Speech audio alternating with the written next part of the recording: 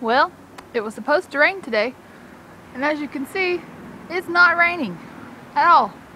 What's up with that? We're supposed to have a yard sale tomorrow. I hope God doesn't change it and rain tomorrow instead of today. It's very windy though. As you can see, the trees moving a little bit up there. Oh, there's a helicopter or something going by. Somewhere. I don't see it though. Don't see it. Anyways, I'm gonna go because I gotta go fix my foot. I just shoved a, what'd you call it? A toothpick in my foot, and so it's bleeding. Like a dummy. It was on the floor and I didn't know it.